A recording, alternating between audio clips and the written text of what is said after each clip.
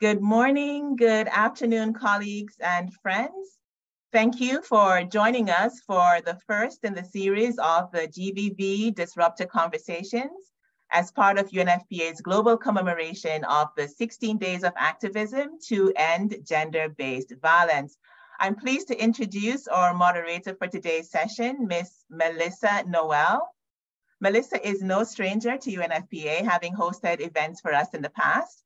She's an award-winning international journalist, as well as a host and media entrepreneur. Currently, Melissa is a news and politics editor at Essence.com, and she's an experienced travel reporter and Caribbean expert. Among her credits, Melissa is a Pulitzer Center grantee and an FL Payne Reporting Fellow for foreign correspondents in Africa. She's a proud Guyanese, not to the Caribbean, Guyanese American, with over a decade of reporting and production experience. And so I'd now like to turn you over into the capable hands of Melissa to guide us through today's discussion. Melissa, over to you. Dawn, thank you so very much for that wonderful introduction. And as you said, I am no stranger to UNFPA. And so I'm grateful to everyone, to you and the team there for having me join you all again this year. And as we know, every year, UNFPA partners with several sister agencies to recognize 16 days of activism at both the country and regional level. And for the past 2 years, the Gender and Human Rights Branch has worked to amplify it at the global level. And we've also taken a focus to the Arts and Culture Lounge as a way to demonstrate how the arts can remedy inequities, reflect intersectional voices, and influence change from the bottom up. And this event, which kicks off the observance of the 16 days, is we're under the theme Artivism for Gender Equality, Disrupting Violence Against Women and Girls. So here we're combining various artistic disciplines, including the visual arts, written word, illustration, makeup, with artists and their activism, so we can actually have an open dialogue. This is going to be a conversation, right? Not just me firing off questions, but a real conversation about artivism, which is the intersection of art and activism, and taking artistic expressions and turning them into action. And you're going to hear from our esteemed panelists who are doing exactly that in their daily work. It's also about raising awareness to challenge and change norms such as social and gender norms. And I want to just point out a couple of things about this event in particular, because we want to do a couple of things with this event. So of course, this is taking place within the context of the UNFPA's Arts and Culture Lounge. And this is a space where we bring diverse voices of UNFPA together to display the power of the arts, right? To celebrate diversity and to communicate these mandates in a way that can actually enact change. Also, we want to demonstrate the linkages between the worlds of arts and activism, bring together the expertise of these artists and also their artistic expression. And we also want to showcase their work. They are doing fantastic work and the world needs to know about it, not only for the intersections that they are creating, but for the change that they are enacting by using their voices and their art. So first up, we will have a video message from the Chief of the Gender and Human Rights Branch, who was not able to join us this morning, but certainly put together a video message to welcome us to this event and set the tone for what this conversation will certainly highlight throughout.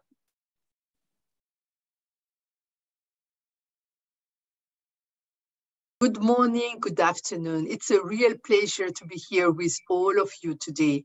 The arts are one of the most powerful ways to build bridges among people from all over the world, and art is a universal element in all cultures. Therefore, we have chosen to combine art and activism as part of commemorating this year's 16 days theme, Activism to End Violence Against Women and Girls. For UNFPA, culture matters. UNFPA has had a long legacy of engaging cultural agents and culturally sensitive approaches in changing behaviors and attitudes towards achieving our mandate.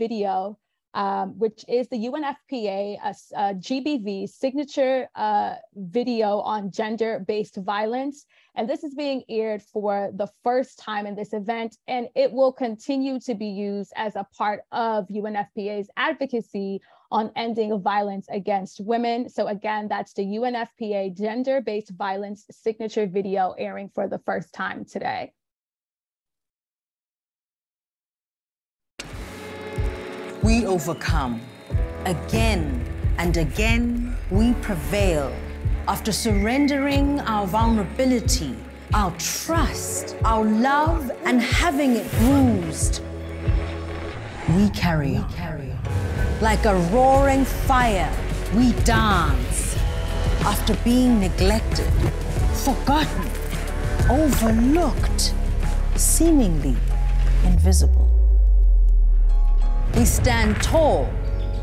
Like a flowing river, we keep going. After injustice, beatings, oppression, bleeding, we overcome. Like a rushing wind, we break through. And as we soar to our full potential, others join us, bringing dignity, breaking boundaries, inspiring a new wave. A wave of hope that triumphs again and again to greatness.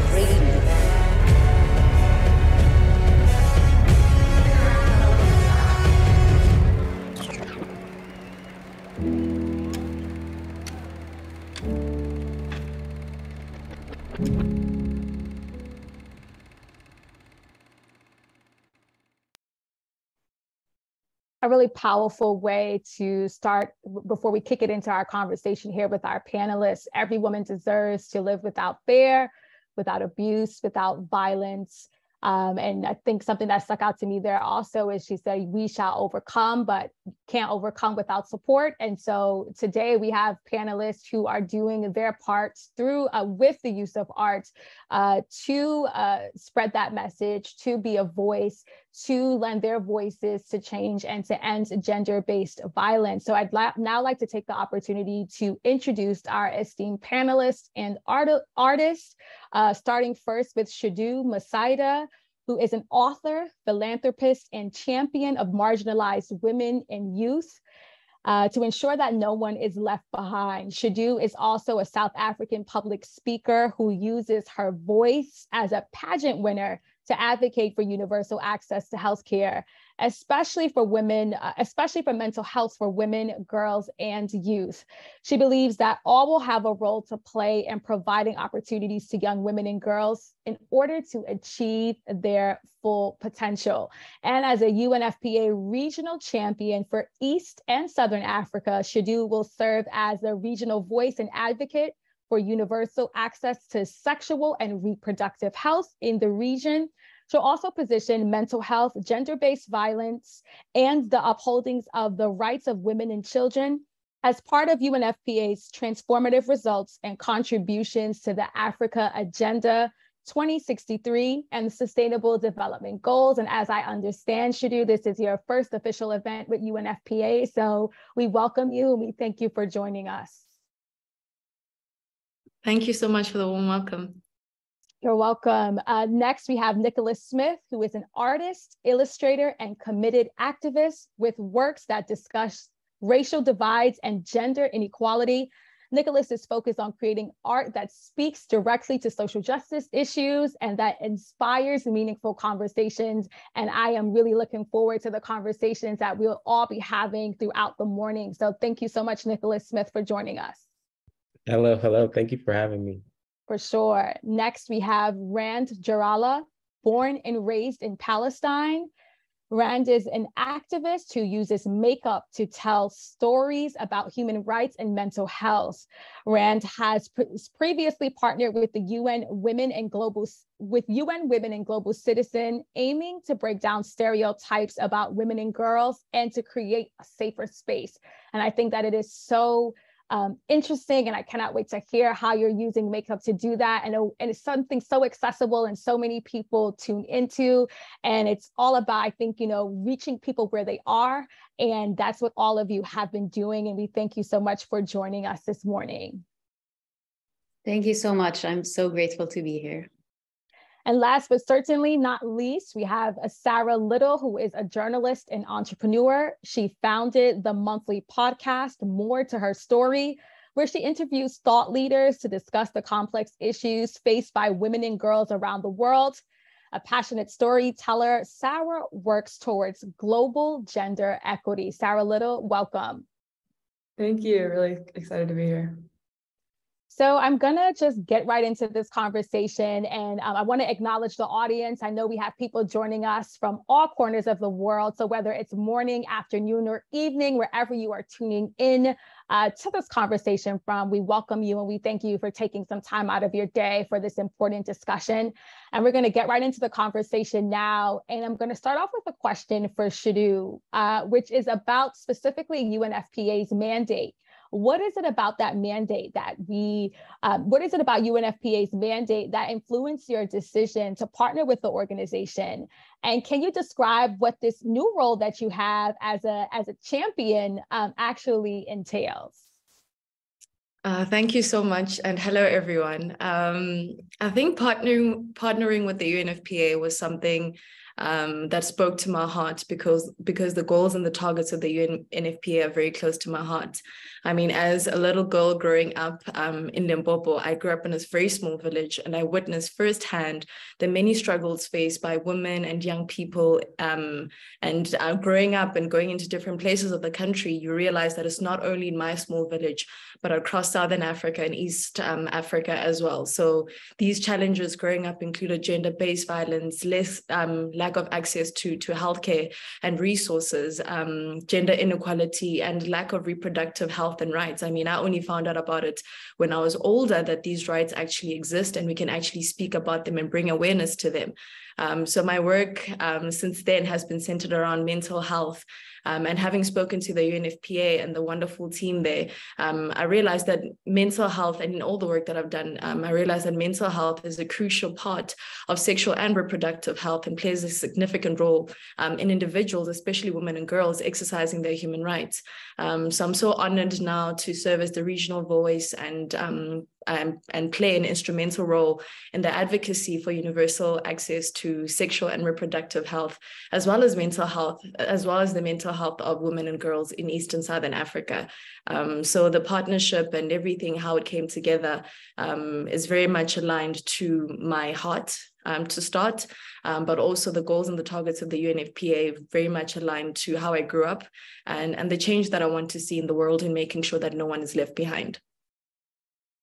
Thank you so much for those details there. And I wanted to ask you if you could follow up by telling us a little bit about what this new role you have here with UNFPA will entail, a little more details about that. We'd love to know a little bit more about what you'll be doing as an advocate and some of the work you look forward to being a part of.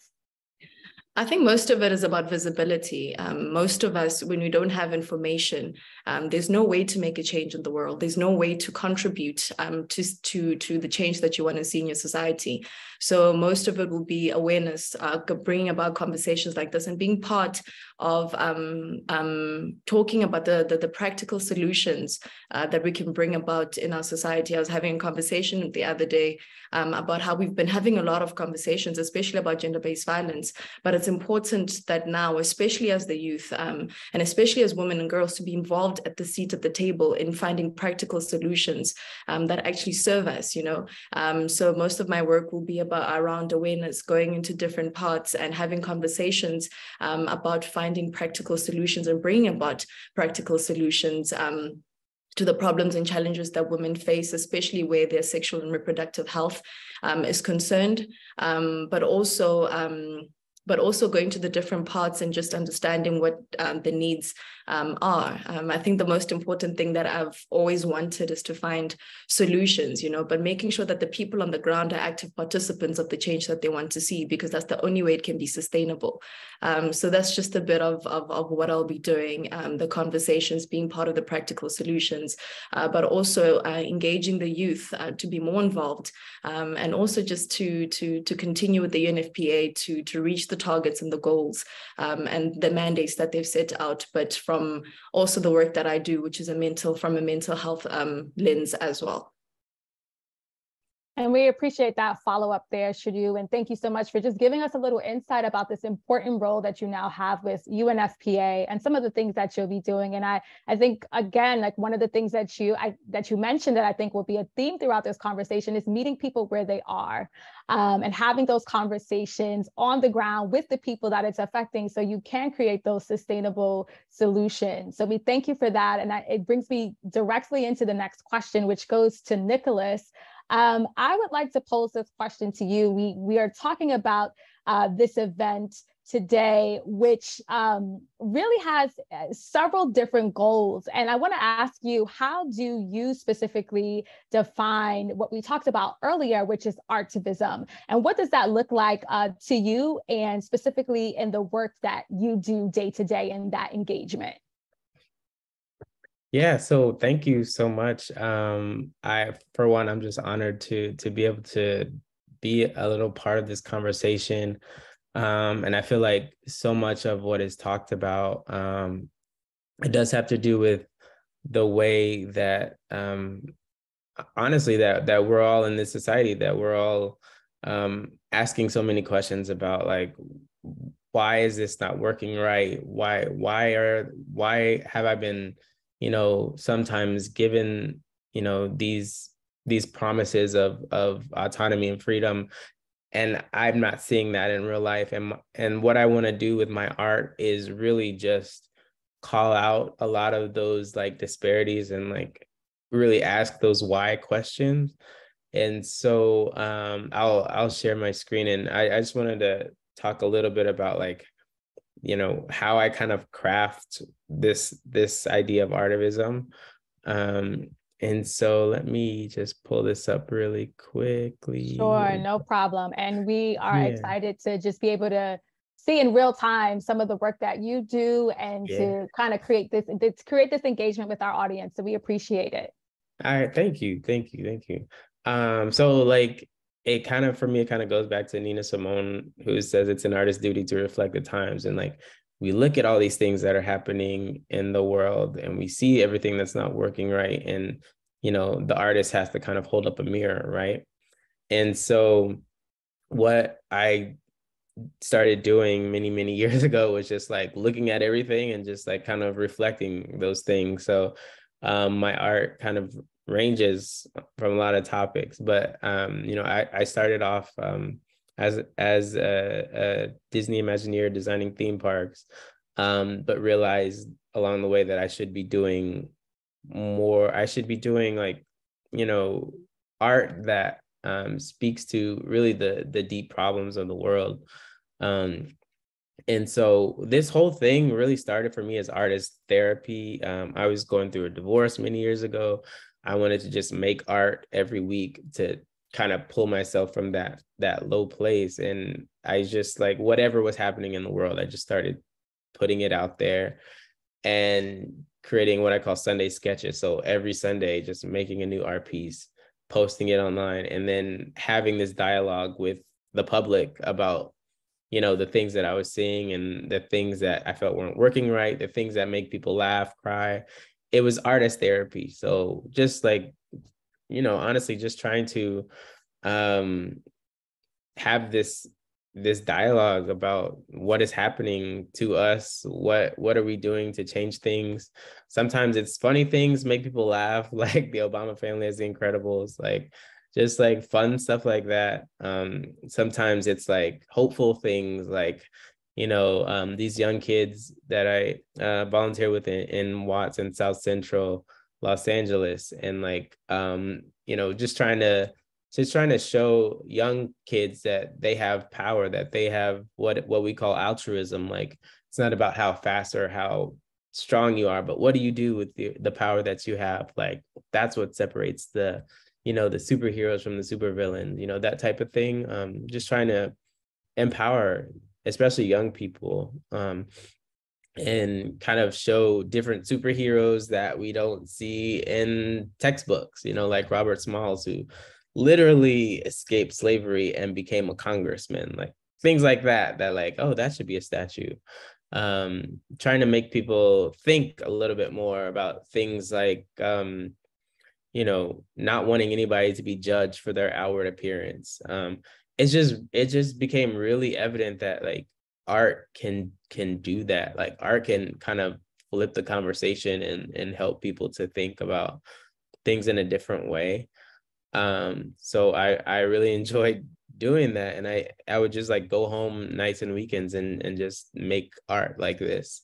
And a lot of the art that I make, it really, is personal to me.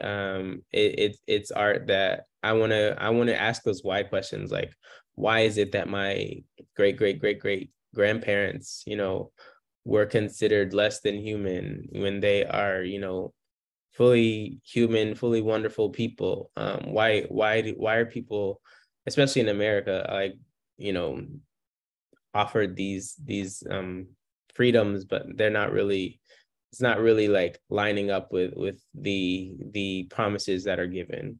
This idea of America in general, the America that we're promised and the America that we often see, which is often scarred and almost like struggling to find that hope that you know we're told is part of America. So a lot of the art that I do, it is like really calling out those disparities and the things that, you know, we don't see but we wish we could see. And then I just started looking at a bunch of different things that are going on in the world, immigration, you know, green energy, mass incarceration, especially with women who are the numbers in America of incarcerated women is just like, you know, beyond. Endangered animals, mass shooting tragedies, which we see way too much of, community outreach, global health, which in the past few years obviously has been unbelievably important, global peace, just calling out the fact that we don't need any wars. You know, statements that say, you know, things like this, like our lives are worth more than your guns. When young children and people all over the, you know, all over the world, honestly, are under the threat of violence that they should not be, you know, that they should not be under. Racial injustice, which is really big for me.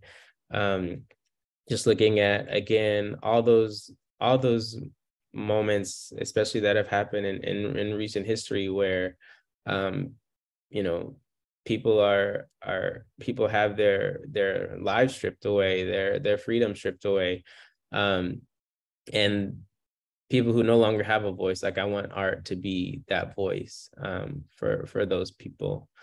And so it's moments like that where, you know, Michelle Obama shared these 3 pieces of mine on social media, and everything just kind of blew up from that point. And it was just like amazing to see how, like, you know, one image can say so much. And I had no idea that my art could be on that type of platform. But to see that it happened, it was like, okay, I can take just a few hours to create some sort of visual that speaks to something that, you know, thousands, hundreds of thousands, millions of people are saying. And a lot of people write me and say, like, I couldn't really express that. I didn't know how to talk about that with my family or talk about that to the world, but I can share this art piece, you know, and we can talk about these things.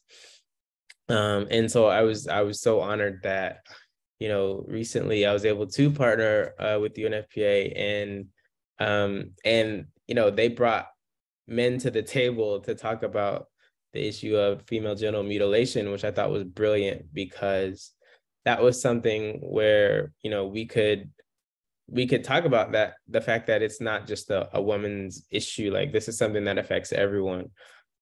Everyone needs to be at the table to talk about this. And so with this piece, I wanted to kind of really just show that essence,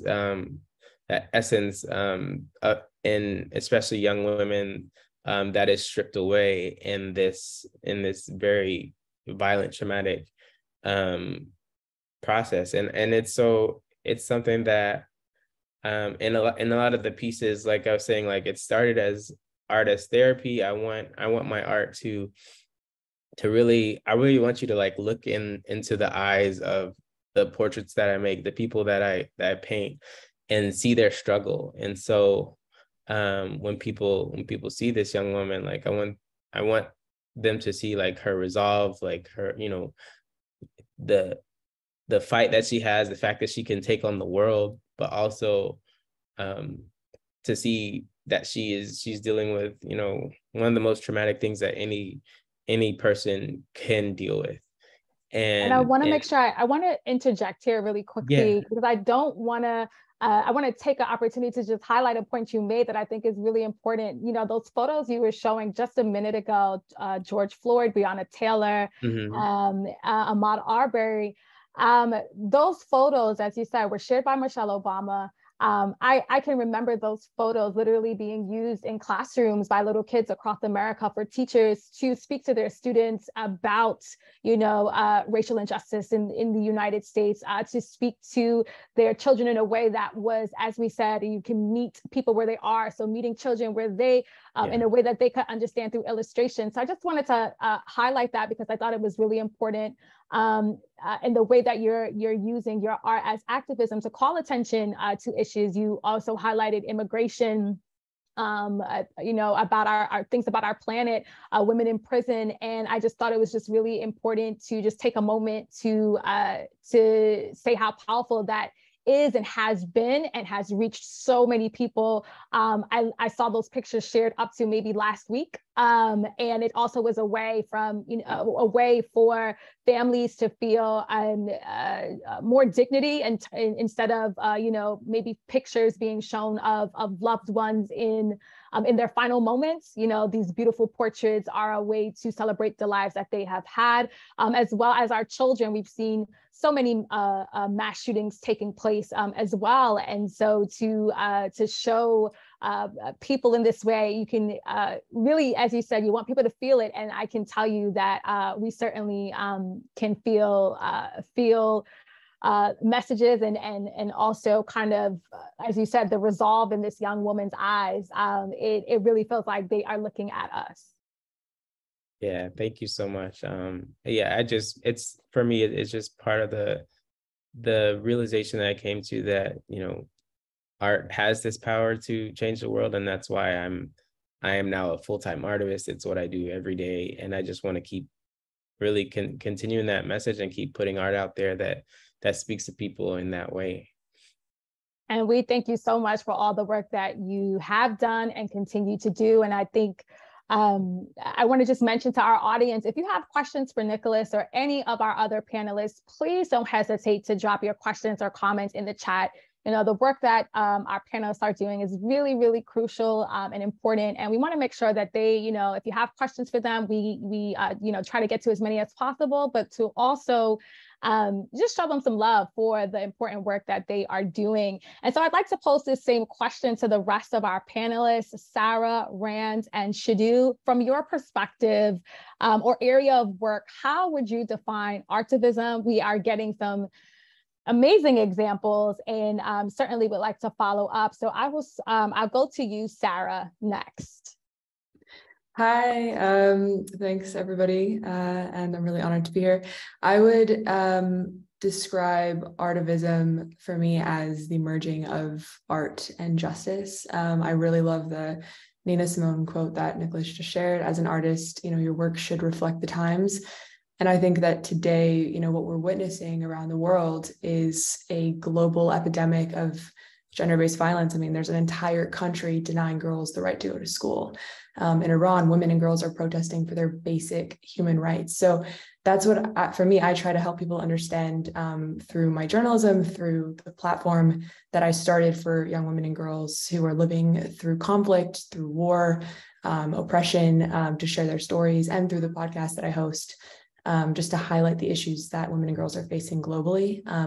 And also, as Nikkolas said, you know, art can really lift the conversation. So it speaks to people in ways that regular discourse often can't. And I think right now that many young people are kind of tired of the same talking points, and they want to see something different. They want to see something that speaks directly to these issues, but in more versatile and creative ways. So that's what I try to do through, you know, my spoken word and other forms of art relating to gender-based violence and advocating for women and girls' rights around the world. Thank you so much for that. And I think especially with what you're doing with the podcast and just your interviews, I think is really, really critical and crucial that we hear and reach, as we keep saying, reaching people in different ways. We know how many people take the time and listen to podcasts and engage in that way and get to hear directly from the people that are trying to instrument change, or to just kind of get that information, as we also discussed, that they need in order to even try to go about making change, because you have to be informed first. So they're informing themselves, and thank you for your work so much on that. So next I wanna go to Rand Jarallah to answer the question, how do you define artivism? Thank you so much, Melissa. Yeah, I mean, I would personally define artivism as varying forms of self-expression targeted towards a cause for any length of time. So it can be any form of art, could be visual, spoken, any kind of thing. But as everyone else said, it's targeted towards an actual cause, and it can be for any length of time.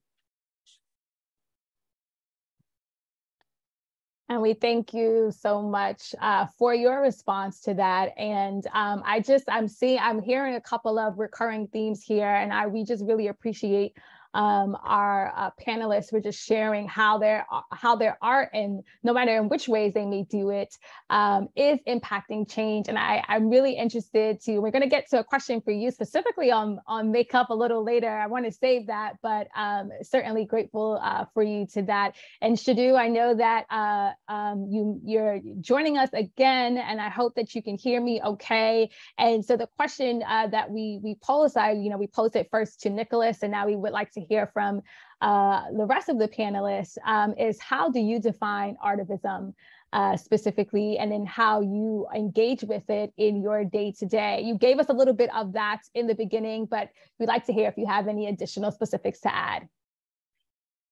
Sorry about that. We had a outage.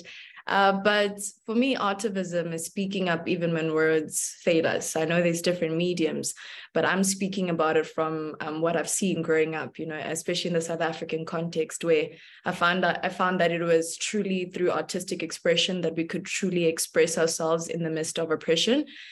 So growing up, there were struggle songs that those who came before us would sing during the apartheid era in order to challenge the systems and the social injustice that was taking place at that time. And I find that even though we've moved 25, 27 years on, those struggle songs still carry us today and serve as a reminder of how they spoke up even when words failed, how they still found ways to express themselves, even when their words weren't being heard. And it was through music, and it was almost transcendent of language barriers in a country where there are 12 languages. So even through my work, I wrote a children's book, and I worked with an illustrator and also a child psychologist. It comes in 6 different languages, but it was so important to find the different ways and reaching children where they are, not where we want them to be. So trying to explain to a 6-year-old what bullying is, or what anxiety is very, very difficult. But when I'd ask them, what have you learned from this book? They'd say, no, she looks sad here. And then they make the connection from sadness to happiness and happiness to sadness. And it's so important to reach people in different ways, especially when we speak about such serious topics and trying to make change. It's important to speak to the heart as something that was mentioned today, and also to just express ourselves in different ways and just meet people where they are in different ways. And I found that in my work as a mental health advocate, and also in activism as well, to see how these different forms, and it's so important for us to tap into each one of them, especially like I said, in our context as well. And the amazing work that Nikkolas is doing, and every single panelist on here, it's just incredible how activism artivism has always been there, and yeah, that's how I view artivism, or define it. And we are hearing so many different intersections of how you are utilizing artivism in your day-to-day lives, in your work, and to impact change with so many different people. And we just want to say thank you for that, and just sharing how it's not just a word we're throwing around. This is seriously, the intersection of art and activism, and we're seeing how this manifests in the work that you do. And so I think that is a perfect segue into our next question, which goes to Rand. Because specifically you are using something really unique for your artivism, which is makeup. So I'd like to know why did you choose makeup as a tool for your artivism, and what is it about the medium of makeup that empowers you to influence change? I found this to be really particularly interesting. Thank you so much, Melissa. And I would love to share my story with you to give you some perspective about my choice of artistic medium. As you mentioned in the beginning, I was born and raised in a country of conflict, Palestine. And for most of my life, I've seen nothing but that. So for me, art and creativity have always been my way of coping with reality. And even though the tools have changed over time, the passion is still the same. And I've always loved makeup, but being a feminist and confessing my love for makeup has left many people confused. They even questioned my feminism. So as one would do, I decided to keep my love for it a secret. But then over the years, I couldn't hold it in anymore. So I decided to research this assumption. Is makeup sexist? And it turns out that the materials, the products, and the actual ingredients are not inherently sexist or feminist. The social construct, however, the gendering and the branding of the beauty industry is what's sexist. The way that we subconsciously tell any makeup wearer that they are imperfect or they need to attain a certain scale of beauty is what's misogynist. So if you really think about it, makeup can be used as a form of art.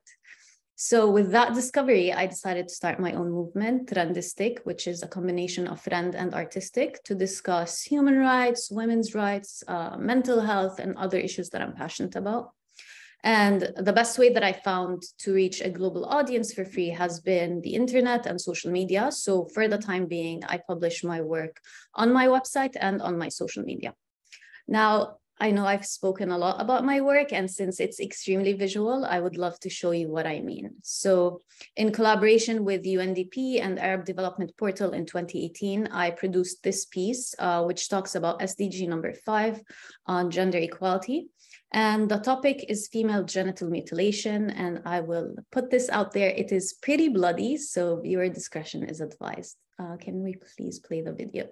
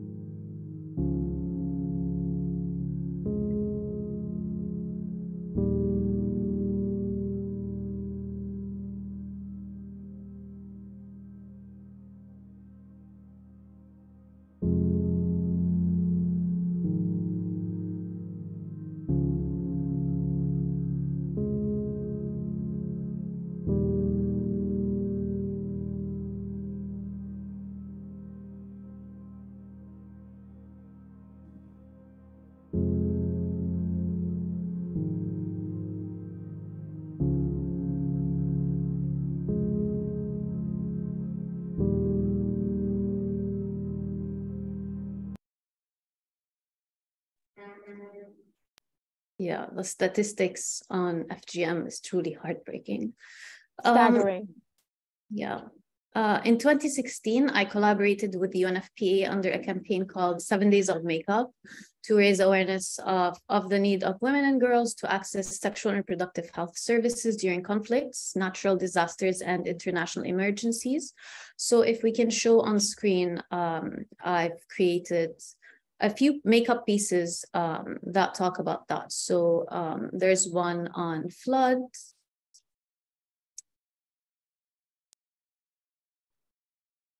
So this one is about flood.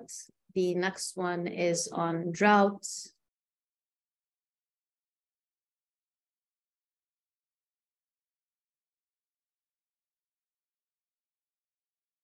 And while that's taking a moment there to just come on the screen, we just, you know, those statistics that I was saying were staggering there, to just know that, you know, it makes it real, right? You can, sometimes you talk about it, you may hear it in passing, but to just see it on screen like that and kind of in your face is also a way, but not, it's also a way that makes people pay attention to that. So tell us what we're looking at here. So this one is about drought, and it was part of the 7 Days of Makeup campaign to raise awareness, as I said, of the needs for women and girls to access sexual and reproductive health and rights services. I can also show you the other ones. There are 7 images in total. So the next one would be on earthquakes.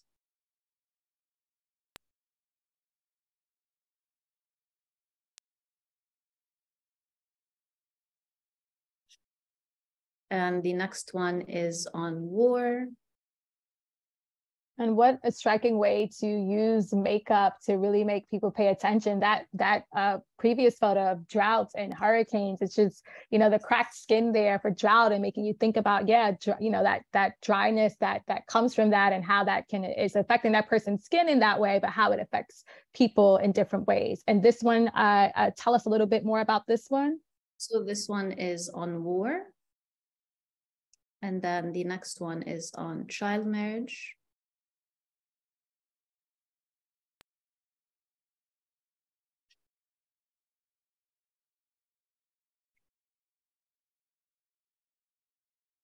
And the next one is on gender-based violence.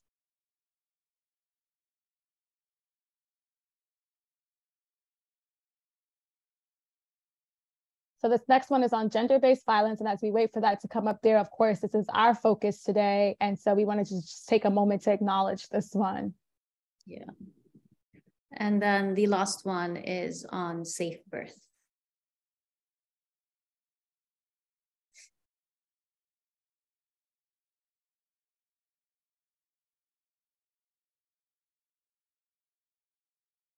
And this one took about 7 hours to create because it was on the side of my face. Yeah, and then another piece that I love, which was exhibited at the 25th anniversary of the Beijing Declaration and the Platform for Action in Geneva, is this one on sexism. Yeah, and it symbolizes how women are often treated as accessories at the workplace, social gatherings, or at home. Mental health is also an important area that I love to cover through my work. And this next piece talks about eating disorders, which affects over 70 million people around the world. And unfortunately, it's still on the rise. So, as I was saying, there are so many reasons why I decided to use makeup and art to raise awareness. But one other reason that I haven't mentioned before is language. When I first started attending conferences, going to meetings, I realized that there were so many words that if I used outside of that context, people would look at me weird, like, what are the SDGs? What is FGM? And what the hell is ICPD? So I felt like all of that incredible work being done within the limits of the conferences wasn't reaching the public. Especially those who are not specialized in these issues. And these issues are important to each and every one of us. We need to know what is happening in the world, which is why I decided to use art. I recognize that makeup is an unusual choice when it comes to artivism. And that's exactly why I chose it, for the juxtaposition, because for me, I believe that art is a global language that transcends all boundaries. It truly has the power to change the world. And what a great way to kind of wrap up there, that art literally transcends all barriers, no matter what language you speak or where you come from. We can all certainly feel the power in those pictures, how striking they were, and can get the message from them. So we thank you for your work and for sharing those powerful images with us, what inspired you to do the work that you are doing. And most definitely keep doing that work. It is so necessary. And we thank you seriously for just taking some time to just share with us those messages there.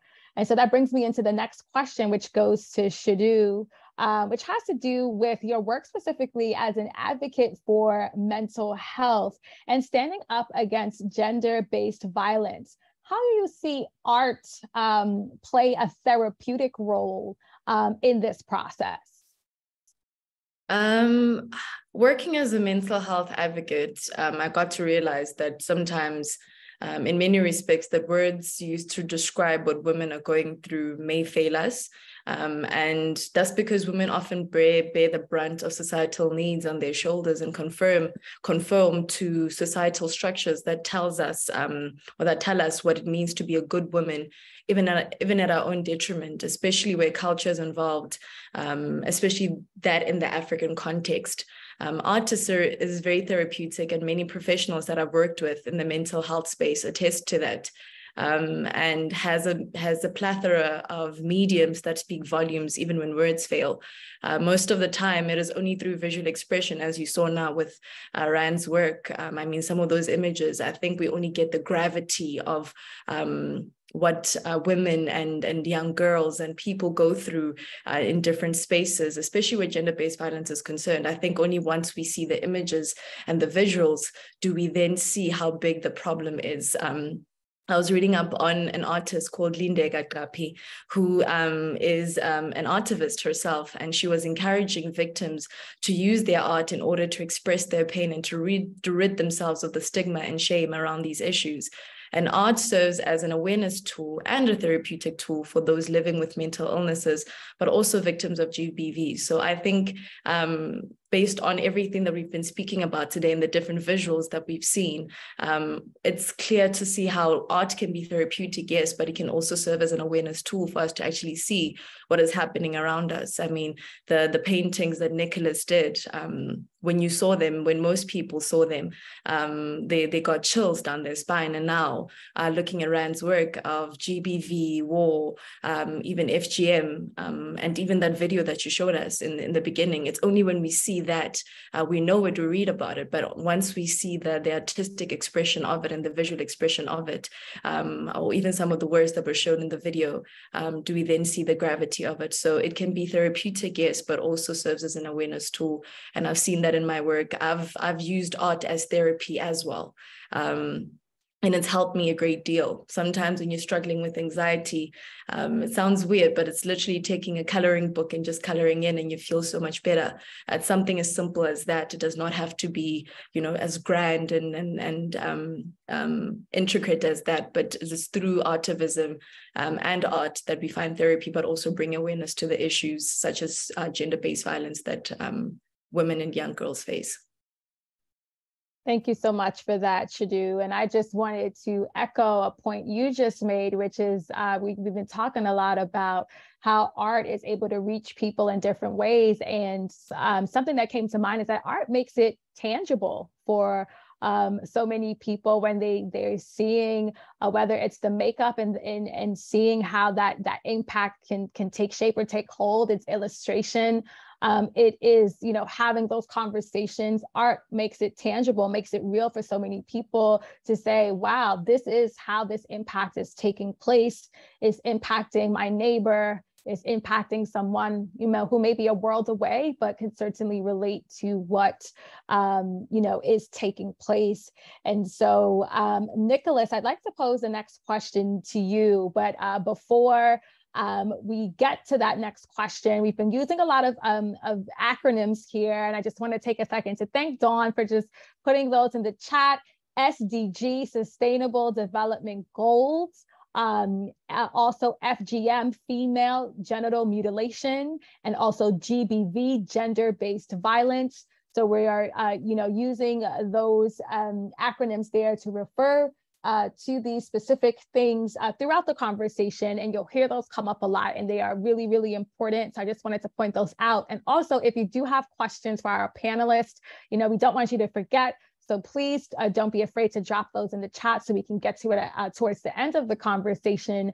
We've gotten so much great insight that we want to be sure that if you have questions, that those things are answered. So Nikkolas, the next question is to you.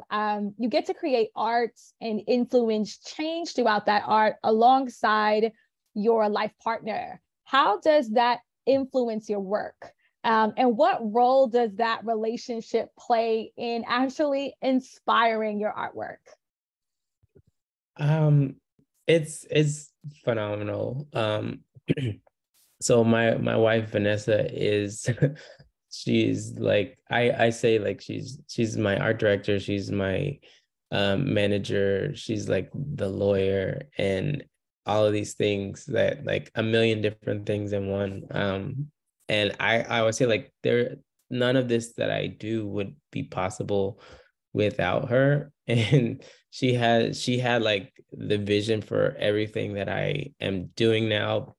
When I was like working at Disney, when I was doing construction documents every day, and in a job that I didn't realize at the time, but like it was something that there's no way I could continue doing that for the rest of my career.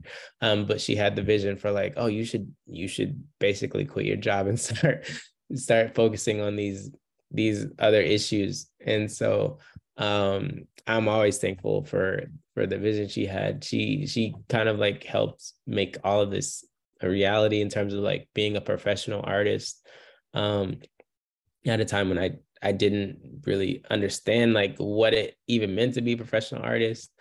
And she just kind of like saw that potential that everything could be. And there's just something about like also just having the perspective of a woman on so many things that my art wouldn't be as deep or layered in so many ways without like her. She's literally an art director. Like when I'm making my sketches every Sunday, she's literally like always there, like asking like, well, why'd you do it like this? Like, why don't you like look at it this way, and things that I just don't even think about.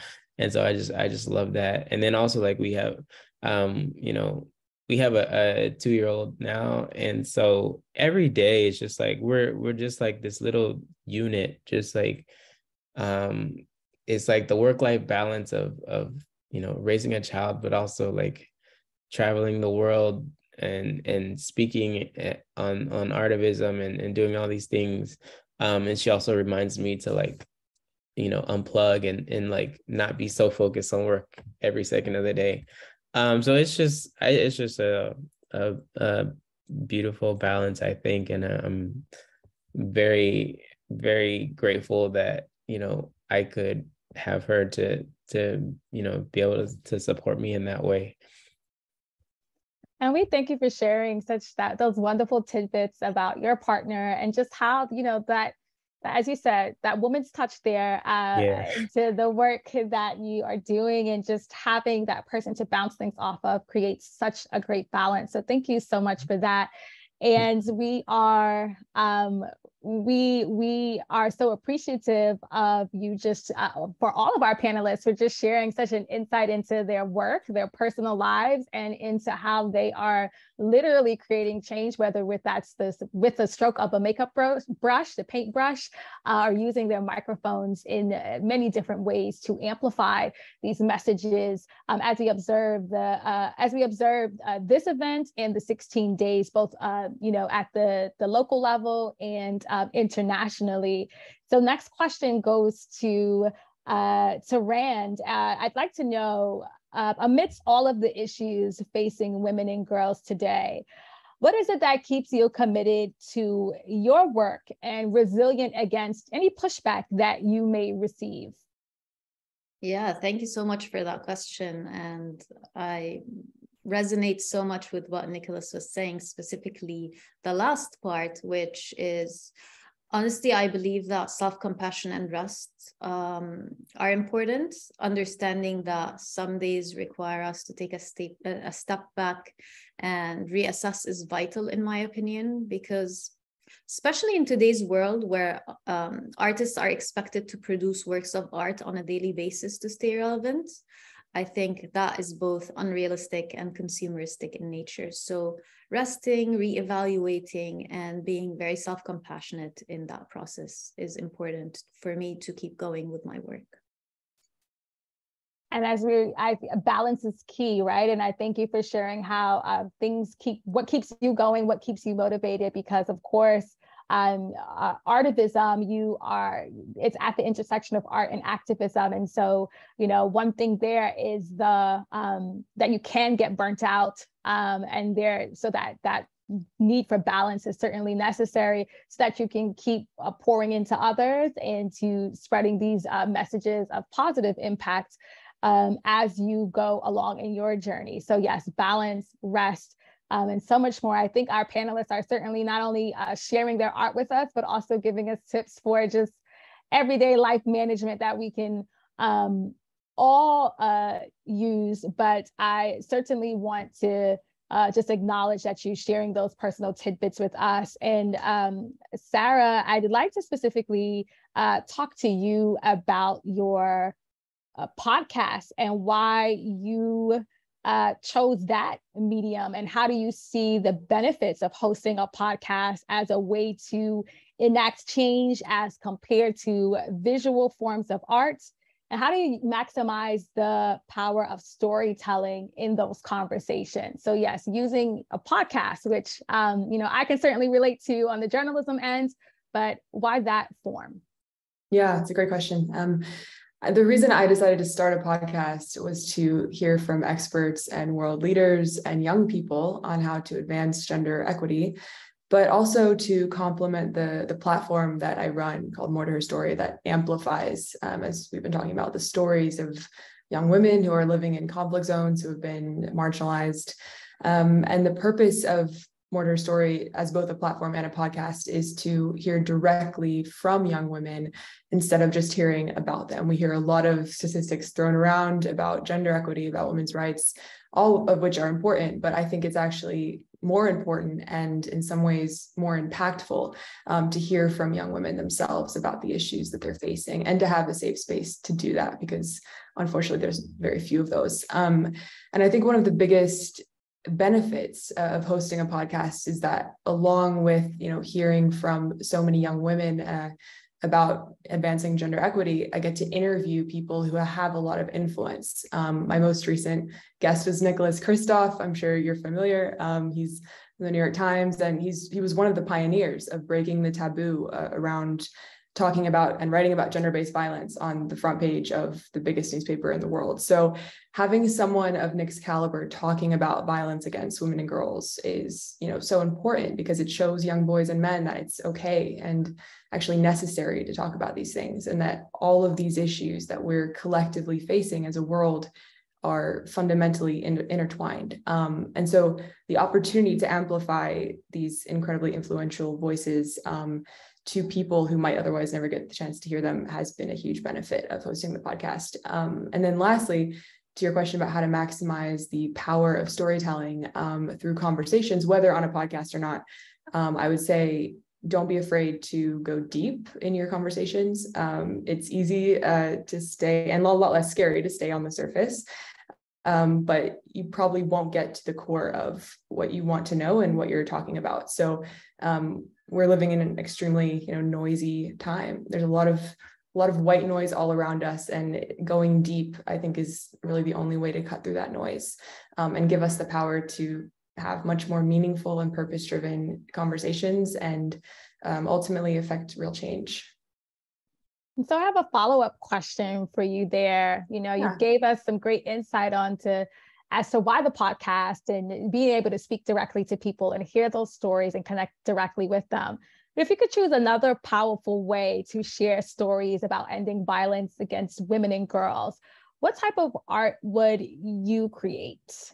Yeah, good question. So for me, music has always been a very powerful force for change. And I've always loved words and poetry since I was a little girl. And so when I discovered that I could combine the two, I was completely mind blown. And so I've been, over the past couple of years, actually writing a lot of spoken word poetry and rap. And I actually have something prepared for you guys today. UNFPA graciously, allowed me to share this. So, and just for context, the UN released a report in September saying that at the current rate of progress, it could take 300 years to achieve gender equity. From Afghanistan to Iran to the United States, women and girls everywhere right now are fighting for their basic rights. So that's what this rap is about. And yeah, hope you guys enjoy it.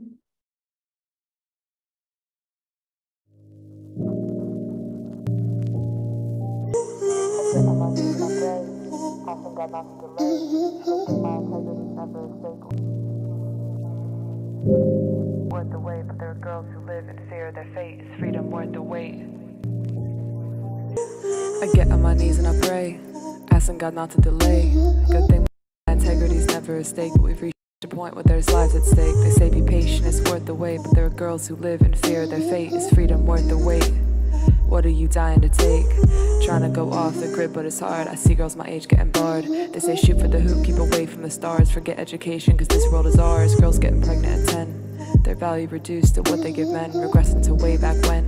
Regressing to way back when. Tell me that this is a lie.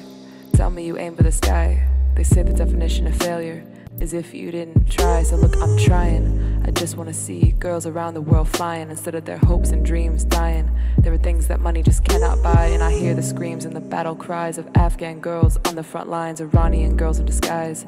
Can't be seen by men's eyes. Why is this still a fight? I sit in my bed and I write. I swear I could do this all night. Don't have to cut me open with a knife. I stay in the home because I'm worried about my mom's safety. I stay here because I'm worried maybe he will kill her. Every day, my brother goes to school, but I can't. Why? They say you can't do it like that. But who makes the rules? That's cap. We ask why the world is the way that it is, cause people weren't taught to fight back. Now this isn't poetry, this is called rap. Using my voice to spit solid facts. Tired of monotonous chat. Can you be real with me? That's all I ask. Tell me what goes on in your head late at night. Do you have bad dreams? Do you ever lose sight? Do you ever get scared when you do? Do you fight? Who are you in the dead of the night? This path is lonely, I'm not gonna lie. That's what they told me, man, they were right. Trying to find those who can see the vision when everyone else is losing their sight. As for me, I write till I bleed, pray till I see. Don't settle for less than I know I can be. Girls count on me to raise up that scream, so I'll be on the front lines until we're free. Girls count on me to raise up that scream, so I'll be on the front lines until we're free.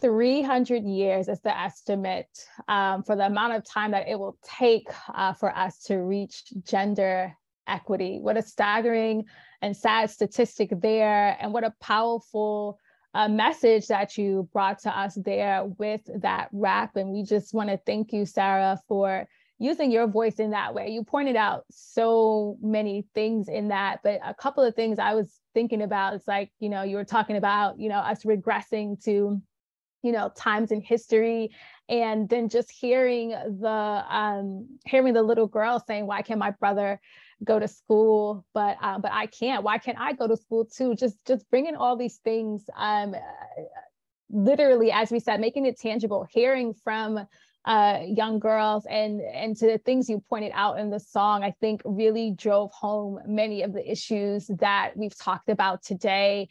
And I think is a really powerful way for you to reach so many people. So thank you so much for sharing that with us. Thanks for letting me. And so we just want to keep, in the interest of time, we literally are moving along quite well. And I'm really glad about that. We've had so much to share from our panelists. So the fact that we are hitting our marks, I'm really happy about that. But I also want to take the opportunity to ask our panelists to pose one final question to our panelists, I should say. But before I do that, remember our audience, if there are any questions that you have, questions or comments, but certainly questions for our panelists that you have, please do not be afraid to drop those in the chat, because we do have some time for questions. And we want to make sure that if you have any pressing questions that you'd like to pose to them, that they are able to answer as many as possible before today's session is over. So I'd like to invite you to please don't be shy, drop those questions in the chat and we will facilitate those. And in the meantime, I'd like to pose a final question to our entire panel. And this question is, if you had to, in 30 seconds, share a campaign slogan that connects your art with UNFPA, what would that slogan be and why? And I think that I'd like to start with Shudu. If I had to share a campaign slogan, that's a difficult one because you want it to be, mine would be the mind is the powerhouse, the tool that can change the lives and the narratives that exist in our society. For any change to come about in our society, we need to empower the mind, especially the minds of women and girls across the world, for them to know they have a choice and a voice. Yeah, that would be my slogan. For them to know that they have a choice and a voice, I think that is so profound there. And we thank you. What a great campaign slogan. So next, I will take it to Nikkolas. So I would say that I just want my art to really hold up a mirror and reflect the times, reflect what's going on in the world, and show people what is happening to real people affected by very real issues, And I want to use my art to just really show how we can fix these issues, either by like shaking them and waking them up, and, you know, making art that, you know, might be a little bit more like forceful and eye-opening, or art that really just paints the picture of where we need to go to be a roadmap to get to that end result. Thank you so much, Nikkolas. Next to Rand, what would be your campaign slogan? I think it would be something that would kind of summarize everything that we have spoken about on this discussion, but also inspired by the work that I do. And it would be transcending language for women's rights. And we saw through your photos there that your makeup certainly transcends all barriers, and, you know, the power and the gravity at which we are able to see those images. Certainly, no matter what language you speak or where you come from, you can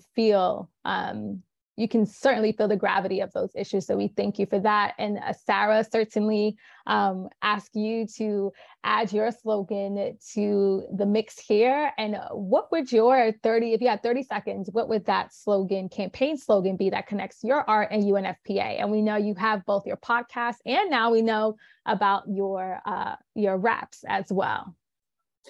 Yeah, so on that note, my slogan would be, don't be afraid to raise your voice. As I said before, you know, I think that we're experiencing a global epidemic of gender-based violence, and women's voices are being systematically silenced on a global scale. And this requires new levels of courage to raise our voices, to shout from the rooftops, demanding our basic human rights. You know, I'll say it again, there's a whole country denying girls the right to go to school. If that doesn't outrage millions of people, I don't know what will. And if the UN estimates are correct, and it takes 3 centuries to achieve gender equity, that's 12 generations of girls who won't grow up in an equal world. We can't wait that long. And as you pointed out to us, that really staggering statistic that it will likely take, the estimate is, you know, 300 years to achieve gender equity. So it would be something that, unfortunately, by that estimate, we wouldn't see in our lifetime. And so there is certainly work to be done. And I just want to take an opportunity to thank each and every single person who is on the panel this morning for taking the time to share their artivism with us, and how they are intersecting art and activism to end gender-based violence against women and girls. And I would just want to take a moment right now to invite Dawn Minot to do our closing before we open up for questions.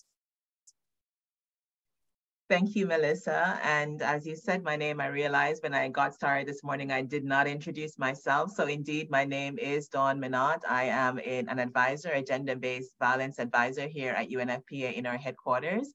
And it really is my pleasure to give these final words on closing out our session today. But first, I must thank you, Melissa, for the way that you ably led us through this conversation, and really to make it into a conversation, very engaging. Shudu, Nikkolas, Rand, Sarah, really thank you for, you know, really just contributing in the essence of what you do, and bringing that to a platform like UNFPA, because we recognize that in order for us to really make GBV not in existence by 2030, we do need to have partnerships with, you know, culture and change leaders like yourselves. So thank you for accepting our invitation and for being here today. And I just really want to reflect on a couple of the words that came out of the slogans that you also creatively put together. And maybe we should be using all of these slogans to create a campaign for our next 16 days. But I heard a resounding a focus on voice, on choice. And really, Sarah, thank you for bringing into our conversation this report, like 300 years to achieve gender equity. We cannot wait that long. And certainly it has been, you know, long recognized that art holds the power, not just in terms of exposing wounds of conflict or soothing tormented spirits and teaching lessons about war and peace. But today we also really got a chance to see that arts can be used as a means for advocacy, for healing. And then from each of your presentation, very specific issues that came in terms of immigration, addressing mass incarceration of women, looking at climate, the impact of climate change on animals, on our world as we know it, looking at peace, but most importantly on the areas that are so intricate to UNFPA's mandate, which is around addressing the issues of gender-based violence, of gender inequality, looking at harmful practices such as child marriage and female genital mutilation, and whether that came through in terms of makeup as you did, Rand, or in terms of the artistic expressions that you showed, Nikkolas. It really just shows us the power of the art to have us to really be able to experience these issues in ways that are different from the way UNFPA would traditionally and typically speak. We also saw that much of what you do is rooted in culture. And as Nafi said in the opening, culture is intricate to the work that UNFPA do. We recognize that cultural activities, really have the potential to connect with people in trusted ways that really resonate more deeply than traditional public health communication, which is really the kind of platform that UNFPA would traditionally speak with. But working with artists and journalists like yourselves does give us a place to speak from a different perspective and from a different platform. So one of the things I do want to emphasize is really how the work of UNFPA is seen, right? We work in the most sensitive and intimate spheres of human experience or of human existence. We work on issues of sexuality, issues of reproductive health and gender, and forging non-traditional partnerships such as with artivists such as yourselves brings that creative impulse and the power of popular culture to the issue of women's sexual reproductive health and rights. And this is really important at this time because we're looking at that tremendous pushback. And you mentioned this a little bit, Rand, in your interventions just now, like really looking at the tremendous pushback that we're seeing both on what we've achieved so far, but also rolling back on some of those rights as well. So to our audience who joined us today, what do you do with the power that you have? Art can lift the conversation as we saw today to help us to think in different ways. Art can also be a voice of the voiceless as we heard, and also that art transcends borders. So with this event, our objective was really to motivate you to influence the spaces you occupy, to disrupt the cycle of violence, and really to join UNFPA towards achieving zero gender-based violence by 2030. As Nafi said in our opening, it is possible, and that's why we do these kinds of events and use the 16 days to really amplify the work of what UNFPA is doing, not just within 16 days, but 365 days of the year. So in closing, as UNFPA, we know we must address cultural issues to make greater progress.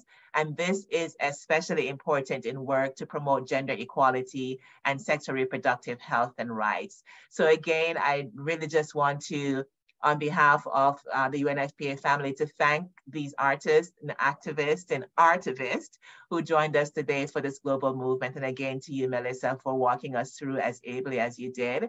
And for all of our guests who came in, thank you for joining us. And please join us for the upcoming Global GBV Disruptor Conversations. You will see that we've placed a link in the chat. So by all means, please go onto that link and register for the upcoming events. We promise that you will be able to learn quite a bit, but also be able to contribute to UNFPA making a difference in this area of work. So with that, I just want to once again say thank you for being here, and artists, activists, artivists, thank you for your contributions as well. Thank you, Dawn.